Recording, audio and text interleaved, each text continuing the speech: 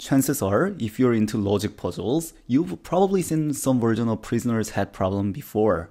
And in fact, there is a Wikipedia page, which I'll link down below, that lists many different variants of this problem.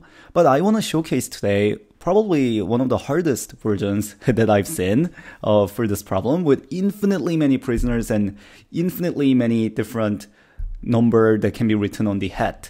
I personally learned it from a PhD student back in undergrad, but I'm not sure who exactly came up with this one from the start. It is essentially the same idea as one of the later variants in the Wikipedia page as well. So if anyone knows the origin of this, I'd love to know. But having said that, the problem goes as follows. First of all, you have countably many prisoners in the room, which means there is a one-to-one correspondence between the prisoners and the natural numbers 1, 2, 3, 4, 5, and so on. On the screen, I just drew 5 of them, but there are infinitely many of them, countably many to be precise. On top of each prisoner, there is a head, and written on each head is some real number. Maybe on this head there's E, maybe on this head there's 1.5, maybe on this head there's negative 1.1 repeating. I don't know, but it can be rational number, but there is a number written on every single head. Now, every prisoner, so say for this prisoner, he or she can see all the other numbers. So this person can see 1.5, negative 1.1 repeating, but this person does not know what number is written on top of his or her head. And what the prisoners have to do is they have to guess what number is written on top of their head all at the same time. So that's the key part. Everyone has to guess exactly at the same time. So everyone is going to shout out a number. And if you shout out the correct number, so say if this person says E and that person gets it correct, if this person says, say like 1.4, then this is wrong, and so on. So everyone guesses at the same time. And the only way that everyone goes home and everyone's set free is if there are only finitely many wrong guesses. So again, the goal is that all but finitely many of the prisoners has to guess correctly. Now, obviously, this sounds completely impossible, and there is a little bit of a catch, which means that every prisoner is extremely smart, like to the extent that anything that's doable within the realm of mathematics, so any mathematical operation, even if it's infinitely complex, every prisoner can do.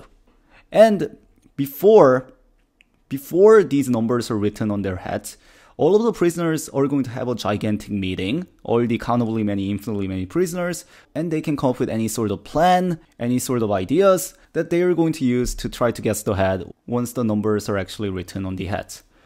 Even assuming all of that, when I first heard this problem, this seemed absolutely insane. Like, usually if you know how the prisoners have problems tend to go, usually there's some information you gain by allowing the prisoners go one at a time. So maybe the prisoner number 1 is going to guess first, then prisoner number 2 is going to guess, but at least prisoner number 2 has some information that can maybe be derived from what the prisoner 1 said. Maybe the prisoner 1 says something systematically to give prisoner 2 some information about his head. Even then, it's not clear how you do this, but at least you have something to go off of. But here, everyone guesses at the same time. So even if you do this planning beforehand, how can that really help? I encourage you to pause the video and think through on your own. But I think the solution is pretty unexpected and requires some pretty clever insights. So don't get too frustrated if you don't see it. But I'll go ahead and tell you the solution now. Since we have countably many prisoners, let's say A1, A2, A3, A4, A5. These are the numbers written on top of the heads. For example, A1 is the number on head 1, so that's the head worn by prisoner 1, and A2 is the number on head 2, and so on. Now the key idea in the solution is the following. So say I give you 2 different sequences of real numbers. So for example, consider a sequence like 2, 4, 8, 16, 32, 64. I just wrote powers of 2 here, for example. And consider a sequence that's basically the same as the sequence, except I only change finitely many things. So for example, I might change this 4 to maybe like square root of 5.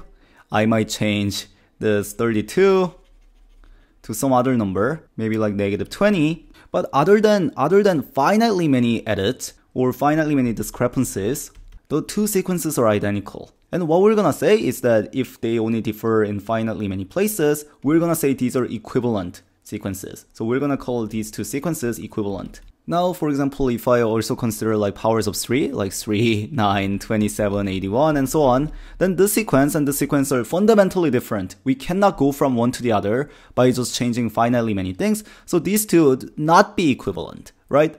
So what happens now is that if you consider all possible sequences of real numbers, so imagine like this gigantic set, so this is a set of sequences of real numbers. For example, one possible element is this 2, 4, 8, 16, 32, 64. There is this another possibility like 2, square root of 5, 8, 16, minus 20, 64. And I guess I also mentioned the powers of 3, for example, 9, 27, 81, 243, and so on. Now, what happens is that this gigantic set gets partitioned into infinitely many equivalence classes. So, for example, like there might be an equivalence class here, which consists of all the sequences that are equivalent to this 2, 4, 8, 16, 32, 64 sequence. I mean, I can throw in one more maybe. Instead of starting at 2, I can start at 5, but 5, 4, 8, 16, 32, 64. This is also an equivalent sequence. So any sequence that's equivalent to any one of these is going to be within this subset in this partition. There's going to be a partition consisting of the 3, 9, 27, 81. And of course, it's going to have many more sequences listed inside, infinitely many in fact. What happens is that this entire set of sequences of real numbers gets partitioned into these sorts of smaller sets, where if I just focus on any one of these sets, or this one and so on, all of the elements within that subset are equivalent. And here's what the prisoners are going to do. They are all going to get together before this event. Everyone is going to agree on one element from each one of these equivalence classes. Like for example, for this equivalence class, everyone's going to get together beforehand, and everyone's going to memorize, say, this 2, 4, 8, 16, 32, 64. It doesn't have to be this one, but everyone picks the same one and memorizes the same one. That's the key thing. And maybe within this subset, I mean, there could be many other sequences. There could also be 4, 9, 27, 81, and so on, which is also the same as 3, 9, 27, 81. And maybe everyone for this one just decides to memorize this 4, 9, 27, 81. Within this equivalence class, they memorize some sequence here. But everyone memorizes the same sequence from each one of these equivalence classes. And now the day actually comes, and the numbers A1, A2, A3, A4, A5, these numbers are written on top of the hat. And what is going to happen now? Well, say I'm prisoner 1. Well, then I see A2, A3, A4, A5, and so on. So I'm missing this one A1 from the entire sequence. So I'm missing a finitely many information. In fact, just one entry from this entire sequence. So I know which equivalence class that the entire sequence lies in. Like, for example, suppose A1, A2, A3, A4, A5, the sequence just happen to be powers of 3. So maybe those 3, 9, 27, 81, 243, except finitely many terms got messed up. Maybe instead of 27 and 3, we had -4 and maybe like -8. But that doesn't matter. The first person sees the second term, third term, fourth term, fifth term, and so on. And by looking at this infinite tail of the sequence, that person can recognize this entire sequence belongs to this equivalence class because it only differs in finitely many places than this 4, 9, 27, 81, and so on. So the first prisoner is going to recall this particular sequence that everyone memorized the day before. What about the second prisoner? Well, the second prisoner says that the first entry is -4, third term is -8, fourth term is 81, and so on. He or she doesn't get to see this second entry, but we still get to see the tail of the sequence. We see what happens eventually forever. So that's already enough, since I'm only just missing finitely many information, to also gravitate towards the same equivalence class. And this person is also going to remember this 4, 9, 27, 81, this representative picked the day before. So the point is, all the prisoners, every single prisoner is going to remember this 4, 9, 27, 81, and they are going to guess the entry based on this. So A1 is going to guess 4, A2 is going to guess 9, A3 is going to guess 27, A4 is going to guess 81, A5 is going to guess 243, and so on. And now what happened is, since this sequence that everyone memorized, and the actual sequence only differs in finitely many places. They only differ in finitely many places. We are only going to get finitely many incorrect guesses. So we have satisfied our goal. Like, for example, for this sequence, we messed up at -4 and we messed up at -8, but eventually, like starting at 81 and afterwards, the sequence completely agrees with this representative that we memorized. So everyone's going to get it correct after this. Now, there's one important thing that I do need to say for any math major or anyone pretty serious on mathematics watching this, is that we actually used axiom of choice here. So we used axiom of choice in a pretty fundamental way.